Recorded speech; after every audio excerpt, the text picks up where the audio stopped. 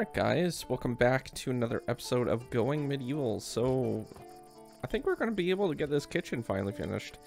And then we'll be working on the dining room upstairs. So, that will take a little while to do, but it won't be half as long because most of it's going to be wood anyways. We're going to put in a floor around here and then have them put a roof on and stuff like that. So, that'll be a lot faster, I think, than what we've had to do with the stone blocks and stuff. So, but it's looking really good. I'm really impressed with the actual design. I want to get that part down here mined out and lowered to the next level. So that's going to take a little bit of probably today as well. But I'm going to let them finish building this part, or at least most of it. We have extra stone bricks around here as well. There's 72 there, so it should be enough to get most of this done. And I'm not sure if we're making some more up or if we have more. Oh yeah, we have tons more. We have like 200 right here. And then some. So let's get them to move that into the location and then we'll take it from there, I think. So yeah, we should be able to definitely finish that up. And what we have here, we have 2s, so. Alright, yeah, that's good then. Wasn't expecting to have this done actually today. I thought it was going to be taking at least one more day to do. But, yeah, it's looking good. So for the part where the settlers live, I'm thinking about putting the stairs over here on these corners. And then there'll be like a hallway, and then there'll be like 2 different rooms or 3 or something like that. I'm not sure just yet. But we'll figure it out eventually of how we're going to set it all up, but I want the stairs out of the way. And I'm thinking around in these areas where the cross sections are would probably be the best location because the stairs go up here. They can just directly go over to these sides. So at least that's the idea. We'll see how it actually turns out. But yeah, it's looking really good. I love the texture on it for the kitchen floor and the dining room floor and stuff like that. So I think it will be good. It's just a matter of getting everything set up after. But one step at a time. And we'll just wait for this part to be done, and then we can start moving our kitchen in as well. I'm going to start telling them to mine down here as well. I want to get this done right now, so we'll break that, and then we'll tell them to mine these out. And then we can put the stairs down that direction. The only down...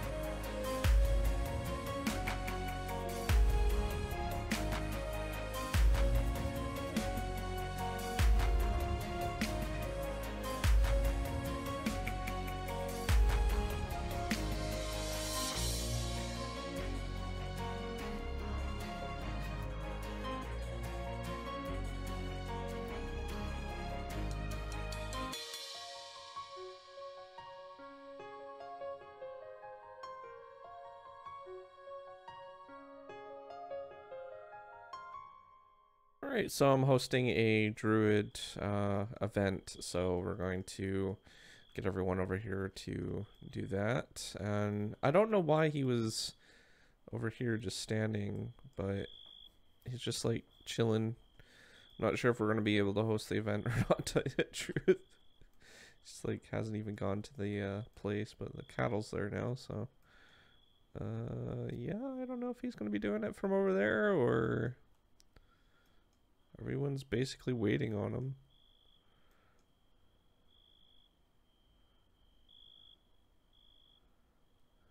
Maybe he's coming now, or nope. Nope, they're just gonna chill there. Oh, there's a few more people coming. Praying. Okay, so are you coming yet? No, he's still chilling over there. Everybody's like over here, and he's just like not even in the same room. That's funny. This is the oldest cow as well. So I'm trying to sacrifice the oldest animals now, so the young ones can still survive and stuff like that. So I just number them, give them a number, and then I know exactly what one I need to do. So this one, I already looked up the year, and it was like the oldest. So, and there's this fun little thing I talked to the developers about sheep and other livestock getting tended to. And there's a chance that if they're basically getting tended to for like milking or shearing and stuff like that, that the animal will actually survive the event if it happens at the very exact time. It's like a little Easter egg that they left in, which is pretty cool. So yeah, they didn't know about it. It could have been considered a bug, but it was I said that it would actually be a pretty cool Easter egg, so they left it in. It was pretty cool. But yeah, outside of that, well, I don't know if this is actually gonna work or not. He's still chilling over here. Hard to tell. I don't know. They might be just stuck there permanently. Oh, there we go. Okay, and how did the event go? I'm not sure. Let's see here. I don't know if they got an increase for that.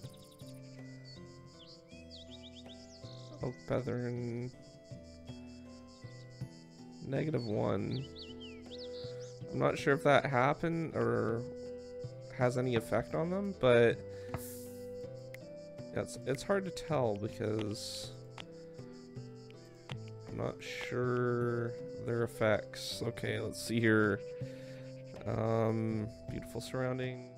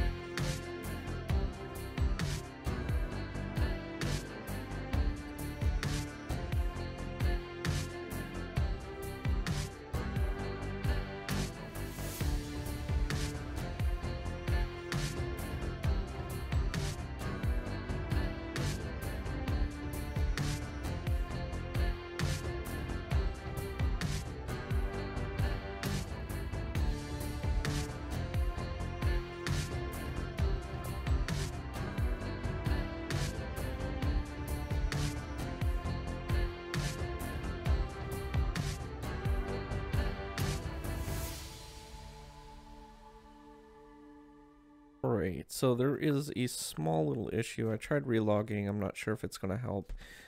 Basically, they can't get to those stairs for some reason, or weren't able to. So I'm not sure if relogging is actually going to help with this particular issue. I know that there's a whole bunch of issues with stairs recently with pathfinding and stuff like that, and I think that has to do with a few things. So I'm going to just let it sit for a little while and see if anyone comes to destroy that. We're right on the time where everyone's just basically like going and tending to certain things. So I'm hoping that, like, having their entertainment and stuff like that, so I'm hoping that we'll be able to get down there. Actually, we could probably test this right now. Can you reach that? Yes, he can. Okay, good. So we'll do that right now, and I guess relogging did help, so just praying that he doesn't get stuck down there. Yeah, he did. Darn it. We'll have to put a ladder in, I guess. Wait until somebody grabs the ladder. He's just like, I'm gonna sleep on the floor here. Actually, is that enough to build that? It is. Can you just build that, maybe? Already assigned to somebody. Alright, whatever. We'll tend to that in just a minute or two. And then we'll see if we can't get them to,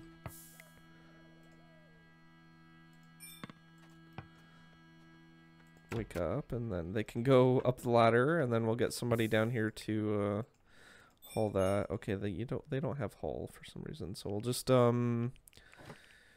see. Let's see here. We'll tell them to fill that in.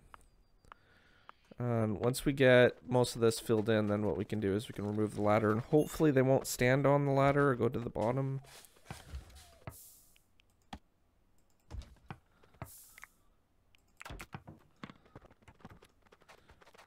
Because I don't want them to actually like get stuck down there, but a little harder to work going upwards than it is going downwards due to their AI and stuff. So let's see if we can't tell them to just destroy that on their own accord, and then we might be able to use ladders or something like that to get up. It might have also been because I destroyed it, told them to destroy it, and that could have made them. Yeah, see, he's standing on the stairs. That's fine. So that should help.